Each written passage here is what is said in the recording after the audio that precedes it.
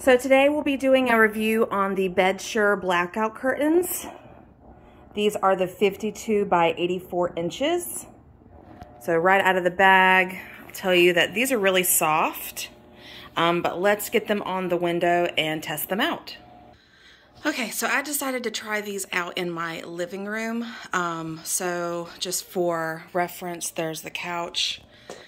I'm going to put these curtains behind the couch, but I wanted to show you the length. So these are placed about 4 inches. My curtain rod is placed about 4 inches above the window, and being 84 inches long.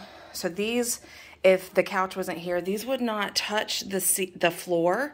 So you would need a longer one if you're going to reach the floor. But for this purpose, since it's behind the couch, this will work just fine. So you can see there's a ton of light coming through with the blinds open. So I'm going to shut them and let's see how well they perform.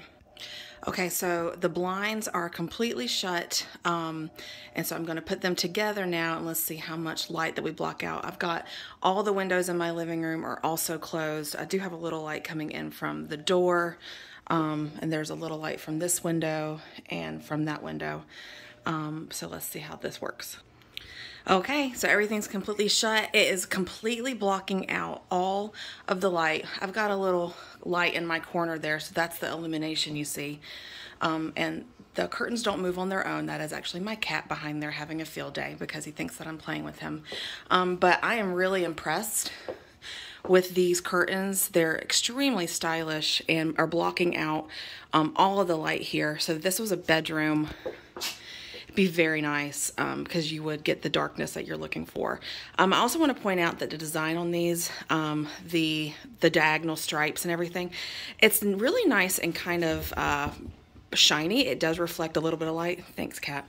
So I would put this in any room with a gray decor or a decor that kind of complements a nice gray tone. These are just really beautiful.